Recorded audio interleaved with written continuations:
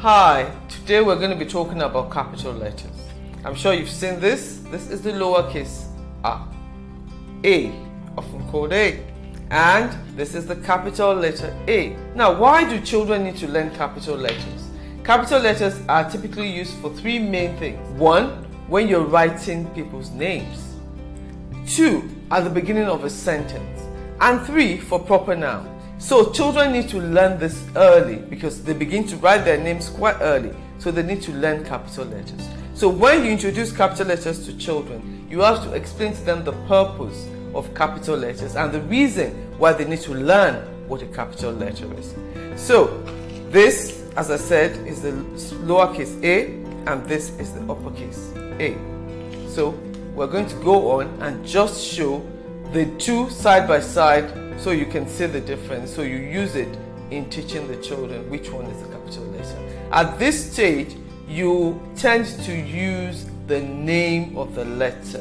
Why? Because at this point, the children should have learned their lowercase sounds. So they know all the sounds of the alphabet before you introduce them to capital letters. These are the point where you're beginning to use letter names. So at this point, you're going to be using letter names. A, capital letter A. B, capital letter B. C, capital letter C. D, capital letter D. E, capital letter E. F, capital letter F. G, capital letter G. H, capital letter H. I, capital letter I. J, capital letter J. K, capital letter K. L, capital letter L. M, capital letter M. N, capital letter N. O, capital letter O. P, capital letter P. Q, capital letter Q. R, capital letter R. S, capital letter S.